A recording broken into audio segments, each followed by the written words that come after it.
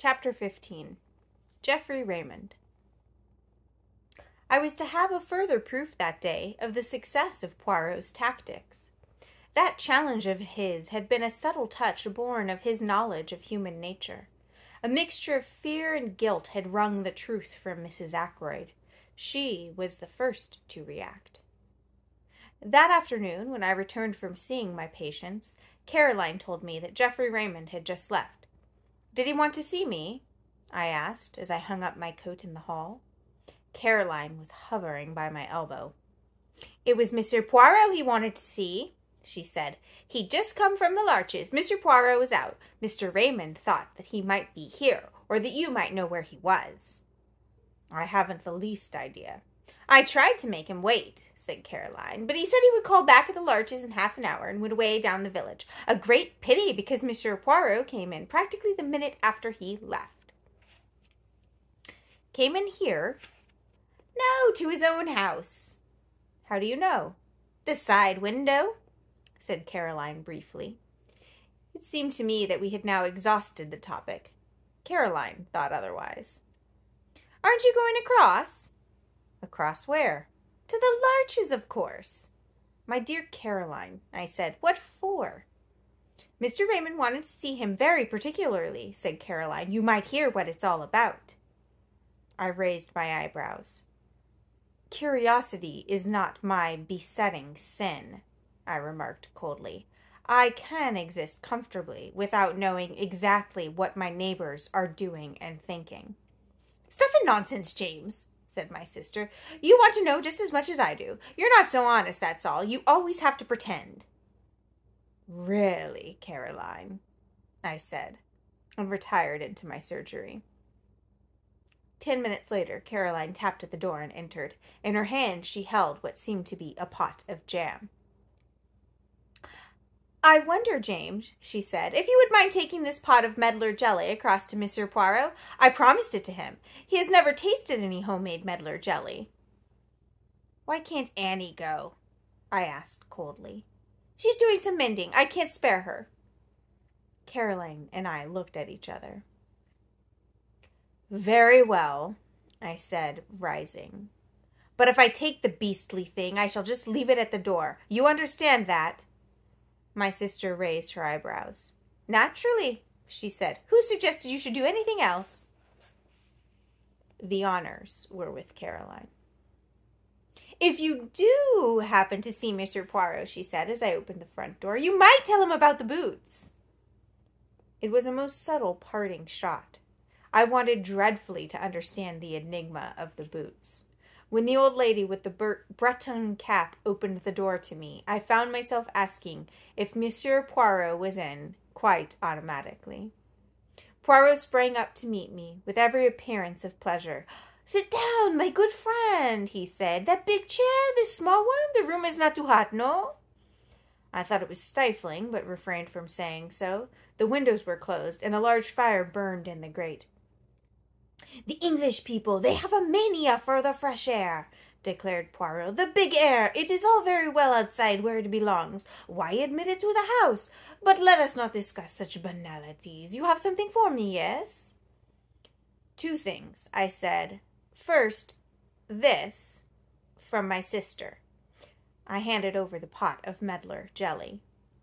"How kind of Mademoiselle Caroline! She has remembered her promise. And the second thing?" "Information of a kind." And I told him of my interview with Mrs. Ackroyd. He listened with interest, but not much excitement. "It clears the ground," he said thoughtfully, "and it has a certain value as confirming the evidence of the housekeeper. She said, you remember, that she found the silver table lid open and closed it down in passing." "What about her statement that she went into the drawing-room to see if the flowers were fresh?" "Ah, we never took that very seriously, did we, my friend? It was patently an excuse, trumped up in a hurry by a woman who felt it urgent to explain her presence, which, by the way, you would probably never have thought of questioning. I considered it possible that her agitation might arise from the fact that she had been tampering with the silver table, but I think now that we must look for another cause." "Yes," I said. Whom did she go out to meet, and why? You think she went to meet someone? I do. Poirot nodded. So do I, he said thoughtfully. There was a pause. By the way, I said, I've got a message for you from my sister. Ralph Peyton's boots were black, not brown. I was watching him closely as I gave the message, and I fancied that I saw a momentary flicker of discomposure. If so, it passed almost immediately. She is absolutely positive that they are not brown. Absolutely. Ah, said Poirot regretfully. That is a pity. And he seemed quite crestfallen. He entered into no explanations, but at once started a new subject of conversation. The housekeeper, Miss Russell, who came to consult you on that Friday morning. Is it indiscreet to ask what passed at the interview? Apart from the medical details, I mean. Not at all, I said. When the professional part of the conversation was over, we talked for a few minutes about poisons, and the ease or difficulty of detecting them, and about drug-taking and drug-takers. With special reference to cocaine? Asked Poirot. How did you know? I asked, somewhat surprised. For answer, the little man rose and crossed the room to where newspapers were filed. He brought me a copy of the Daily Budget, dated Friday, 16th September, and showed me an article dealing with the smuggling of cocaine. It was a somewhat lurid article, written with an eye to picturesque effect. That is what put cocaine into her head, my friend, he said.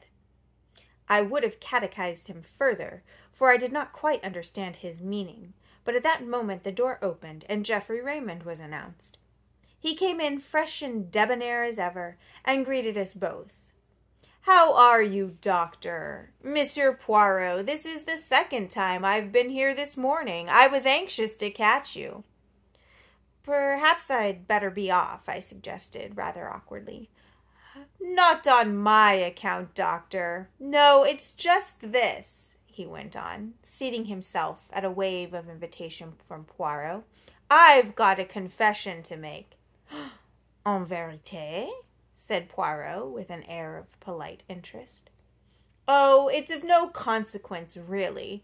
But as a matter of fact, my conscience has been pricking me ever since yesterday afternoon. You accused us all of keeping back something, Monsieur Poirot. I plead guilty. I've had something up my sleeve. And what is that, Monsieur Raymond? As I say, it's nothing of consequence, just this. I was in debt, badly, and that legacy came in the nick of time. 500 pounds puts me on my feet again with a little to spare. He smiled at us both with that engaging frankness that made him such a likable youngster. You know how it is. Suspicious-looking policemen don't like to admit you are hard up for money, think it will look bad to them. But I was a fool, really, because Blunt and I were in the billiard room from 9:45 onward, so I've got a watertight alibi and nothing to fear. Still, when you thundered out that stuff about concealing things, I felt a nasty prick of conscience, and I thought I'd like to get it off my mind. He got up again and stood smiling at us.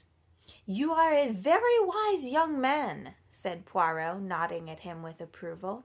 See you, when I know that anyone is hiding things from me, I suspect that the thing hidden may be something very bad indeed. You have done well. I'm glad I'm cleared from suspicion, laughed Raymond. I'll be off now. So that is that, I remarked as the door closed behind the young secretary. Yes, agreed Poirot, a mere bagatelle. But if he had not been in the billiard room, who knows? After all, many crimes have been committed for the sake of less than 500 pounds. It all depends on what sum is sufficient to break a man. A question of relativity, is it not so? Have you reflected, my friend, that many people in that house stood to benefit by Mr. Ackroyd's death? Mrs. Ackroyd, Miss Flora, young Mr. Raymond, the housekeeper, Miss Russell. Only one, in fact, does not, Major Blunt. His tone in uttering that name was so peculiar that I looked up puzzled. "I don't understand you," I said.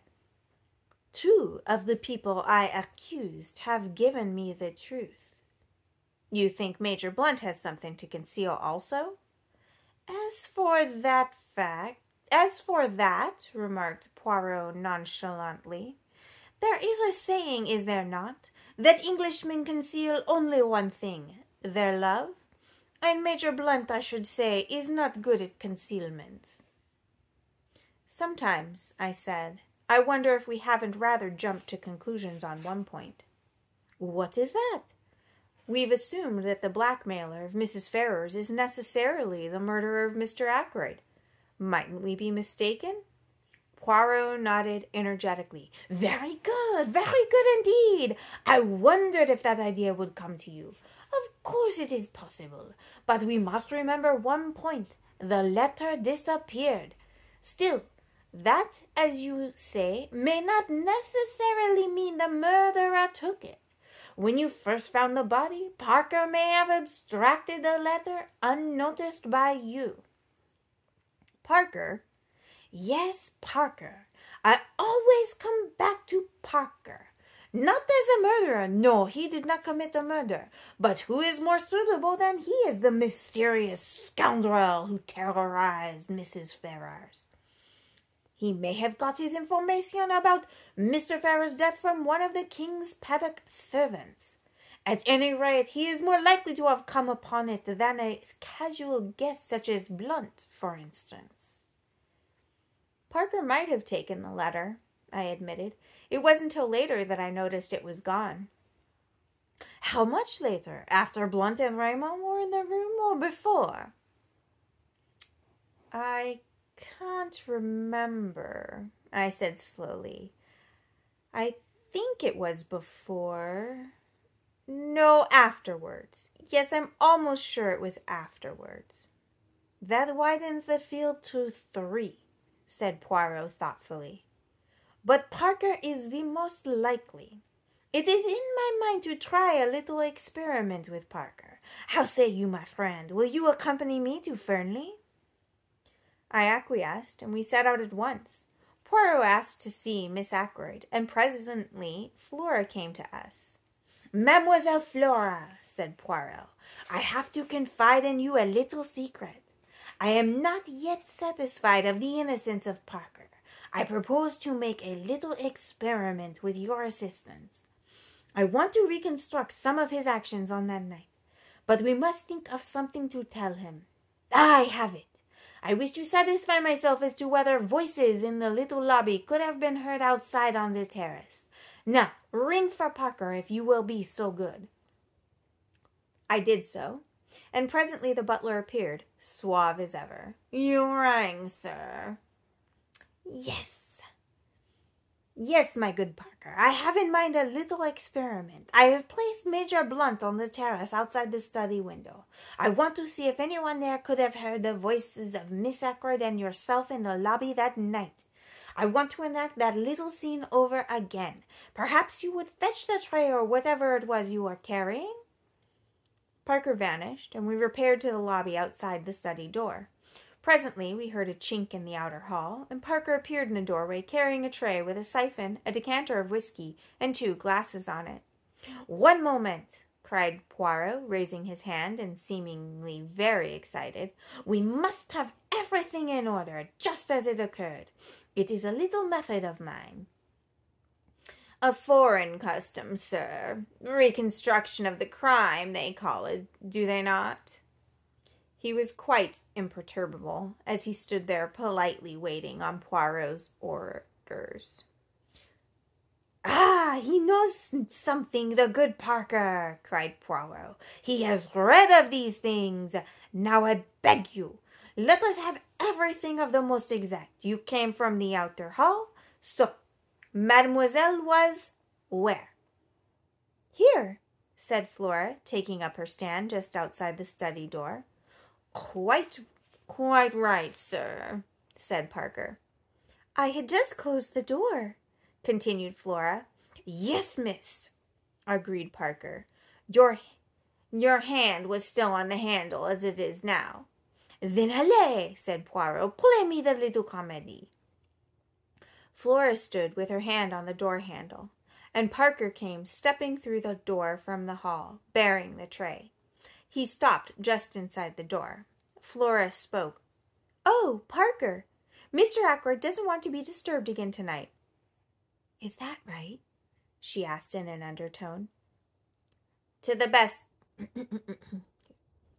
best of my recollection, Miss Flora," said Parker.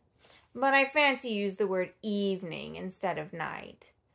Then, raising his voice in a somewhat theatrical fashion, "Very good, miss. Shall I lock up as usual?"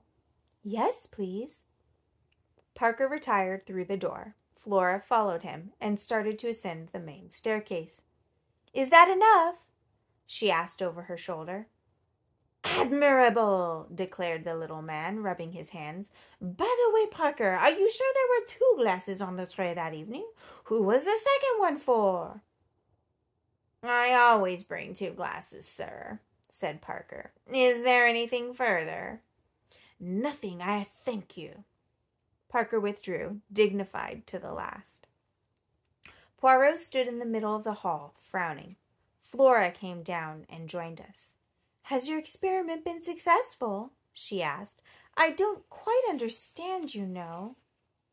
Poirot smiled admiringly at her. "It is not necessary that you should," he said. "But tell me, were there indeed 2 glasses on Parker's tray that night?" Flora wrinkled her brow a minute. "I really can't remember," she said. "I think there were. Is that the object of your experiment?" Poirot took her hand and patted it. "Put it this way," he said. "I am always interested to see if people will speak the truth." "And did Parker speak the truth?" "I rather think he did," said Poirot thoughtfully. A few minutes later saw us retracing our steps to the village. "What was the point of the question about the glasses?" I asked curiously. Poirot shrugged his shoulders. "One must say something," he remarked. "That particular question did as well as any other." I stared at him. "At any rate, my friend," he said seriously, "I know now something I wanted to know. Let us leave it at that."